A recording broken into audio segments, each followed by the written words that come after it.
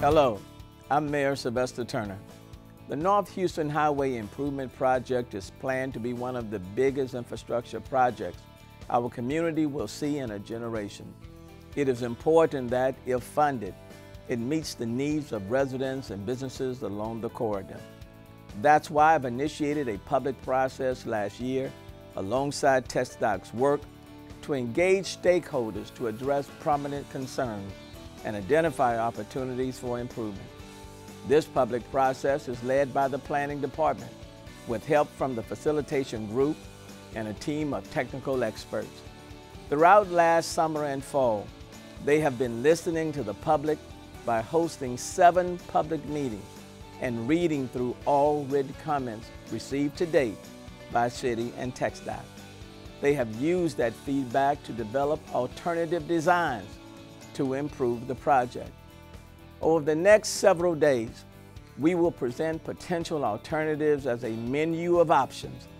We want to hear from you about whether the alternatives respond to your concerns on a wide range of issues, from flooding to housing to transit and beyond.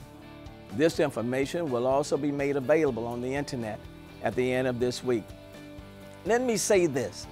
I-45 in its present condition floods, and there's a great deal of traffic congestion.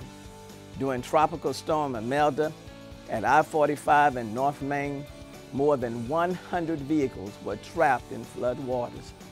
For those of us on the north side, we know I-45 and North Main constantly floods, and the feeder roads at Airline, Tidwell, Parker, and Little York are often impassable. This needs to be addressed, and any future work on I-45 should mitigate any risk of flooding. I will not support 3 feeder lanes. The design and construction of I-45 must align with the development of our transportation transit mobility network. It must tie in with the Metro Next plan and future multimodal forms of transportation.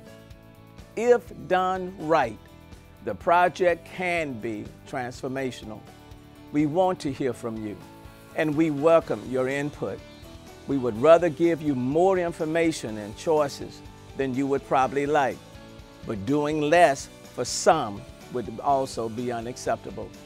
Please share with us your thoughts as we work through this process. The feedback from these meetings will help me and others negotiate with TxDOT to refine the project into one that serves our entire community.